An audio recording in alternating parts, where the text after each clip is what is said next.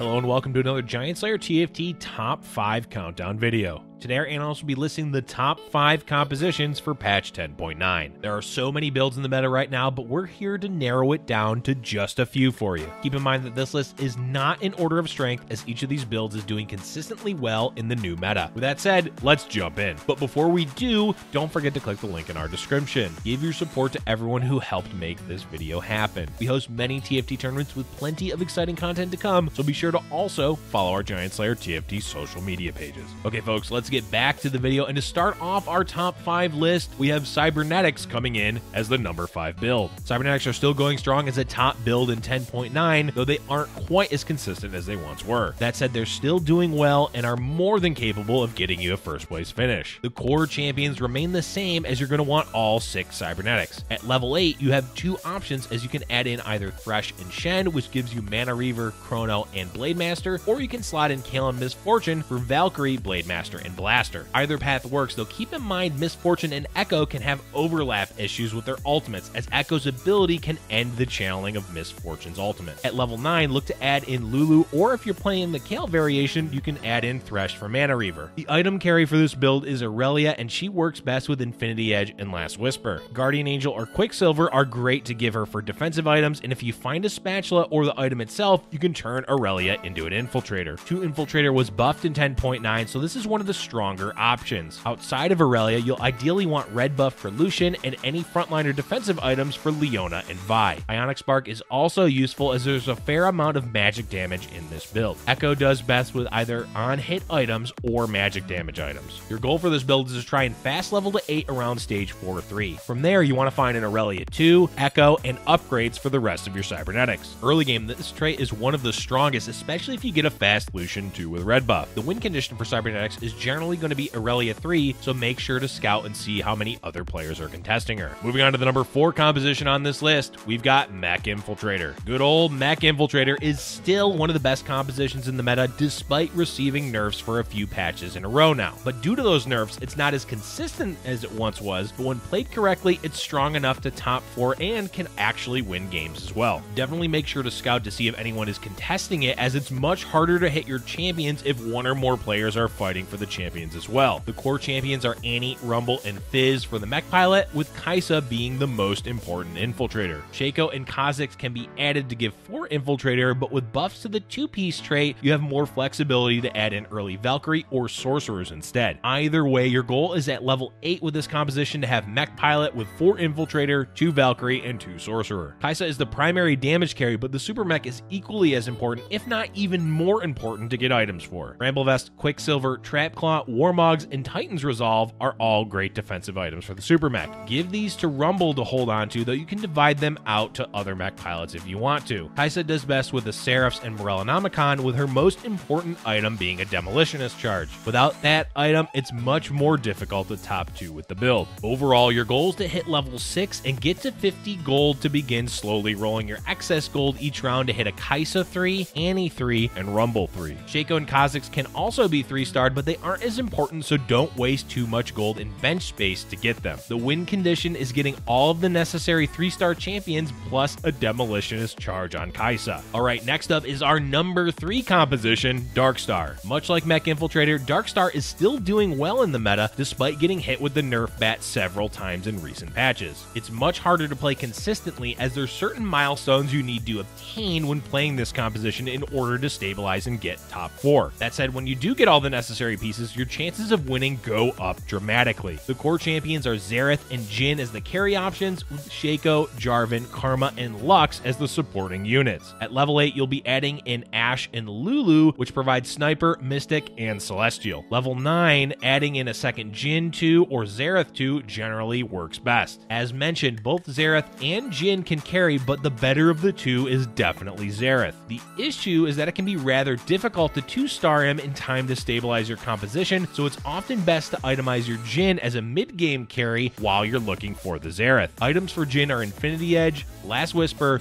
Runin's, and Trap Claw. If there's several armor-heavy compositions or Bramble Vest, it's best to prioritize Last Whisper over Infinity Edge. Xerath does best with magic damage items, but the two core items defined for him are Rage Blade and Quicksilver. Quicksilver is necessary to allow him to do as much damage as possible during the first cast of his ability. Your goal with this build is to hit level 7 and roll just enough gold to stabilize. That means finding Jin, preferably Jin 2, and upgrades to your other Darkstar champions. Mordekaiser serves well as a frontliner and an item holder for Xerath items. Don't overspend your gold though, as you want to hit level 8 by Raptors or the round after, as you need that 6% chance to find Xerath. From there, look to hit Jin 2 and Xerath 2. If you've been win streaking, have high health, or are winning rounds with a strong board, you can push to level 9 early to increase your chances of finding Xerath. The win condition for this build is Xerath 2 with items and either an additional Xerath in the late game at level 9 or a Jin 3. Chrono Kale is taking the number 2 spot on our list. Kale has been a strong carry option for all of set 3, and while there's a few variations you can play with her, in the current meta, we're going to be going over Chrono Kale. The core champions of this build are Kale, Shen, Xayah, Thresh, Wukong, Ezreal, Kassadin, and Miss Fortune. This provides Kale with both of her traits and 4 Chrono to increase her attack speed even more. At level 9, you can look to add in Lulu, as she's one of the stronger late-game solo champions. Items for Kale are flexible, but a good rule of thumb to go by is to give her at least one attack speed item between Rage Blade and Rapid Fire Cannon. Both work well together, and your third item can either be a damage item or a defensive item depending on what you find. Miss Fortune is the second item carry, but she's quite flexible, so look to give her most items made from a tier or any magic damage items. Quicksilver is the only must-have on her, as it ensures that her first ability channels for the full duration. Much like Darkstar, your goal for this composition is to roll at level 7 to stabilize. This means finding at least one Kale and hitting upgrades to the other core champions. Try to stay above 30 or 40 gold and look to go to level 8 on 5-1 or earlier if your economy is strong enough. From there, you want to roll to hit Miss Fortune 2 and find her mercenary upgrades, but you can also push to level 9 if your board is strong enough and roll at level 9 instead. The win condition for Chrono Kale is either Kale 3 or Miss Fortune 2 with mercenary upgrades. And our number 1 composition on the list for this week is Jinx Carry. Jinx is proving to be one of the most sought after carries in 10.9, as she's used as the main carry in both Brawler Blaster and Rebels. Determine which build you'll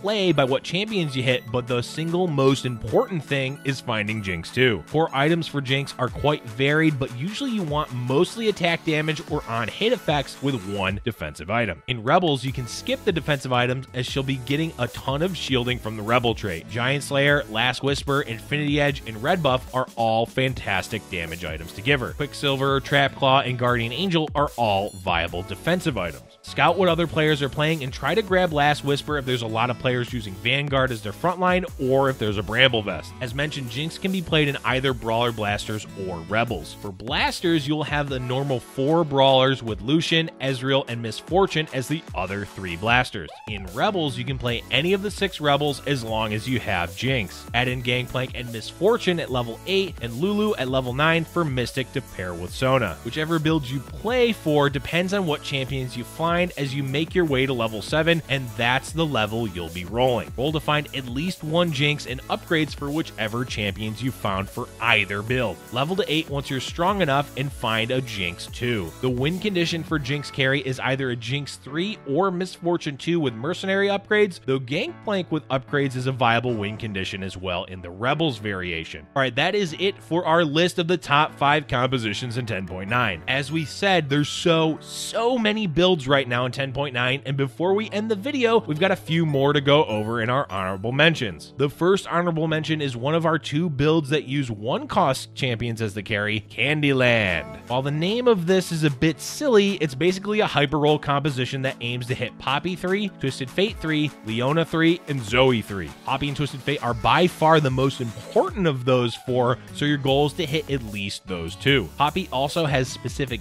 items she needs for this build, which are Bramble Vest, Death Cap, and Dragon's Claw. Other defensive items work, but you for sure need Bramble Vest. Twisted Fate requires Morella Namicon, as this ability is AoE, and some type of tier item such as Seraphs or Shojin. The basics of this build are to hold onto the 4 listed champions throughout the early game, don't level, and try to build up your economy as much as you can. At 3-1, after Krugs, you will roll down your gold to no lower than 10. Stop when you hit either a Poppy 3 or Twisted Fate 3 and sit on your gold until you get back to 50. Once at 50, you can slow roll and get the rest of your core champions 3-starred, and then you begin leveling. Add in either 4 Vanguard, 4 Mystic, or a mix of the two as you level up, and bam, you're good to go. Soraka and Wukong are especially strong options, as Soraka provides Star Guardian and Wukong gives Chrono with Twisted Fate. Ultimately, this composition does best in the mid game and falls off more in the late game, but when you have the required items and champions, it can be a consistent top 4 build. Okay, for our second honorable mention, we have another hyper roll build, Xayah carry. There's 2 different styles to Xayah carry. One is known as Pikachu and the other is known as Shredder. Both rely on Xayah 3 as the main carry, and the rest of your champions provide the frontline, Blade Master, and Celestial. Pikachu refers to using double static Shiv as the primary items for Xayah, and Shredder refers to using Last Whisper with Infinity Edge. Quicksilver tends to be the best third item to give her, as you want to do as much damage early on in the fight as possible, so making sure she doesn't get CC'd is very important. Shen, Caitlyn, and Fiora work best as supporting champions to provide 3 Blade Master and 2 Chrono for Xayah, with Jarvan being a strong 5th champion due to his attack speed buff. From there, you can add in whatever you want, though 4 Celestials work well with Ashe, Kassadin, and Rakan. Aurelia can replace Fiora, which gives you Mana Reaver for Kassadin. Overall, your goal is the same as Candyland by hyper rolling, with the main objective being to hit Xayah 3. You can look to 3-star Fiora, Shen, Jarvan, and Caitlyn, but Xayah is by far the most important and is actually the win condition for this build. Much like Candyland, it can be outscaled late game, but when you get the items with Xayah 3, whether you're playing Shredder or Pikachu, you're likely going to get a consistent top 4. Alright folks, that is all we have for you for today. As we said in the introduction, there's so many viable builds right now in 10.9, so don't let this list dissuade you from exploring other compositions. Let us know in the comments section below what builds you've been enjoying in 10.9. Thank you for watching, and if you're enjoying our content, be sure to hit the like button and subscribe for future Giant Slayer TFT videos.